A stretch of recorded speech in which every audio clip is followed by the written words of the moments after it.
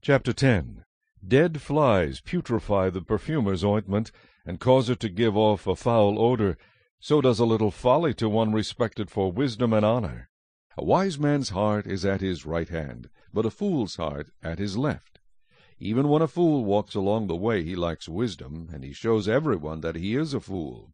If the spirit of the ruler rises against you, do not leave your post, for conciliation pacifies great offenses. There is an evil I have seen under the sun, as an error proceeding from the ruler. Folly is set in great dignity, while the rich sit in a lowly place. I have seen servants on horses, while princes walk on the ground like servants.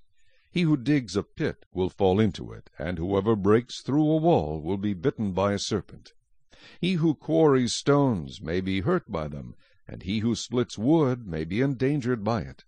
If the axe is dull, and one does not sharpen the edge, then he must use more strength, but wisdom brings success.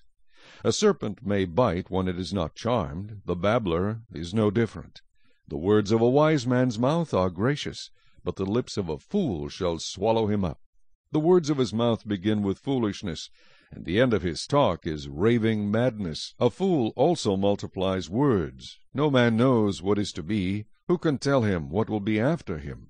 The labor of fools wearies them, for they do not even know how to go to the city. Woe to you, O land, when your king is a child, and your princes feast in the morning.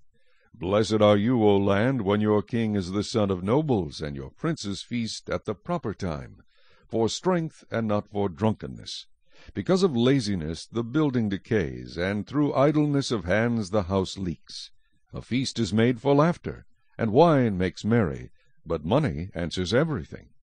Do not curse the king, even in your thought. Do not curse the rich, even in your bedroom.